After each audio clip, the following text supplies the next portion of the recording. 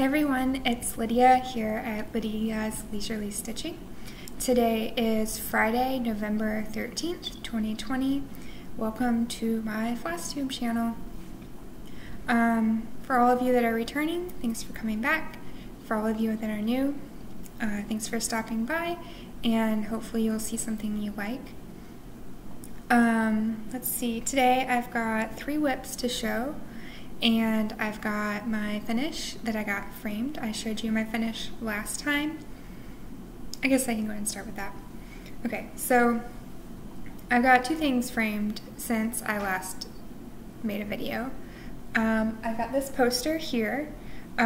This poster is of the artwork The Resting Tree by Gina Della Grattaglio. Probably not saying that right. And this is actually charted by Heaven and Earth Designs. And I bought the mini version of this artwork, and I worked on that. And I got 2.5 pages done, and I'll put in a picture of my progress. But I didn't really like how it was turning out. I kind of felt like it was missing some of the original detail from the artwork. So I gave that whip away to someone else I found on Full Coverage Fanatics Facebook group. And I just bought the print instead and got it framed. So now I have some artwork. And then the other thing I got framed, last video I talked about my finish on If, the poem by Rudyard Kipling. Big. So let's see if I can. There's the whole thing. It's great. So I got this really intricate frame. My husband picked out the frame because this I stitched for him for a birthday / Christmas present for last year. So funny that I just finished it for his birthday Christmas time this year. But here it is. Beautiful frame. I'll just scroll up so you can see the whole thing.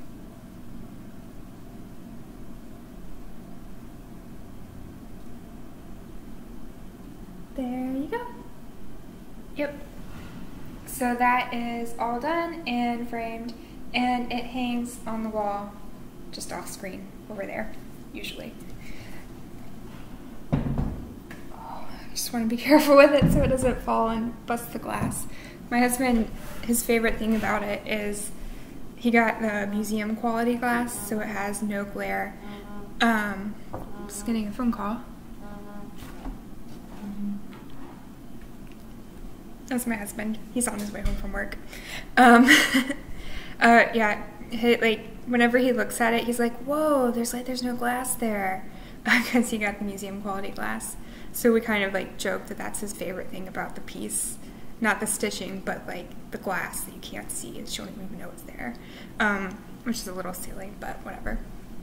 Okay, so for my framing, and then let's see. Projects I worked on since last time. So last time I talked to you, I was going to work on Coral City. Let's see, I've got that here. This is on 18 count sand aida.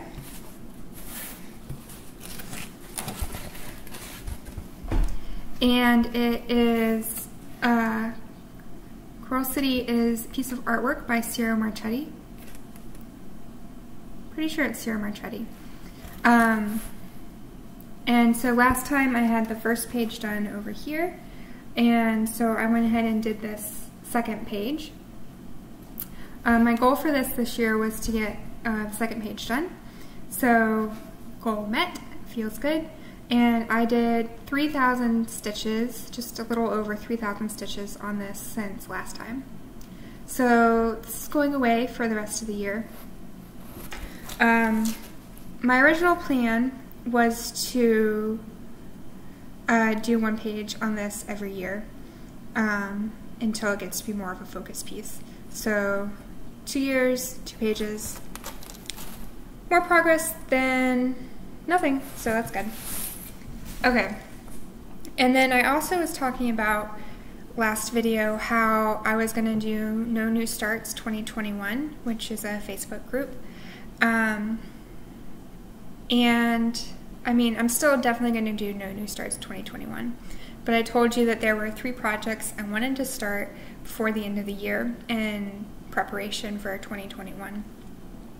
And 3 months left in the year, October, November, and December at that time, so I would start 1 a month. So I did have a start in October, but it was none of the 3 that I showed you.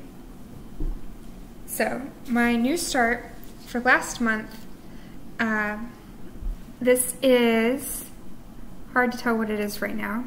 This is the beginnings of the Gingerbread Train. It's part of the Gingerbread Village series from Little House Needleworks. And I can put in a picture of what it'll look like when it's finished.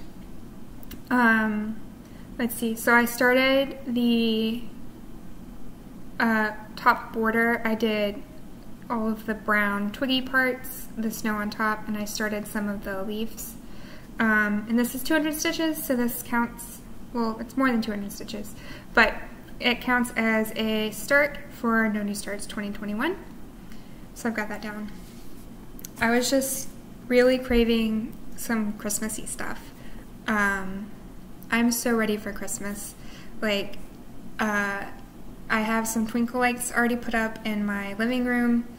It's starting to get darker, and you know, the darker days always give me lower energy and a lower mood, so I'm trying to infuse light wherever I can. So Twinkle lights, I'm going to put some lights out on the yard, and holiday stitching.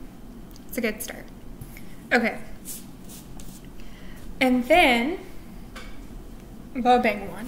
This is going to take a little bit of coordination. Okay. So, here it is. A Place of Her Own by Haid, and I unroll it every other time, so I'm not going to unroll it all the way this time. I'll just show you this quarter that I'm working on right now. Okay. A Place of Her Own. The artist is James Christensen,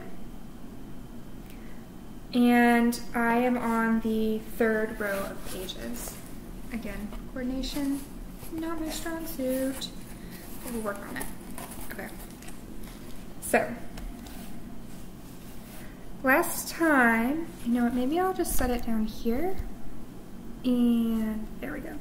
Okay, so last time you saw this, I was over here, and I was running about half a page behind on my yearly goal.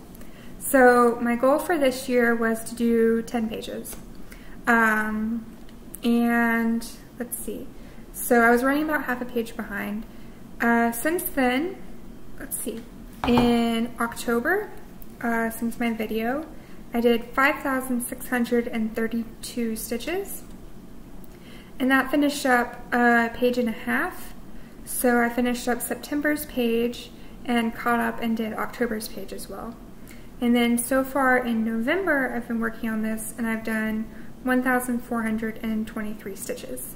So in total, I have added 7,055 stitches since you last saw this.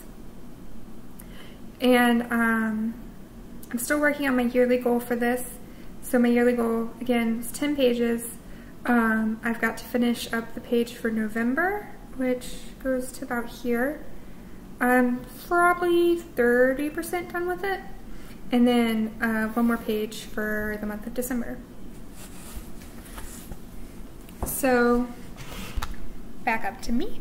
Good progress so far on all of my goals. I started the year with 4 goals. Finish If, which I did. Finish a page on Fantastic Mushroom Lodge. Well, start and finish a page on Fantastic Mushroom Lodge. I started that back in the spring, probably around March. I got a page finished on that. A page on Coral City, I did that. And then 10 pages on A Place of Her Own, 8 out of 10 done. So, good progress. I had planned on doing 10 pages on Coral City every year for the next 4 years so that I can get it finished in 4 years. But I'm just kind of getting burned out on it. Like, it's hard spending all of my time working on one thing and not getting any finishes to have anything to put up on the wall. So I might have to rethink how my plans are going for next year. Yeah, so thanks for visiting. My husband just got home, so I better sign off. And I hope you all stay safe, stay well, keep on stitching, and I'll talk to you later. Bye.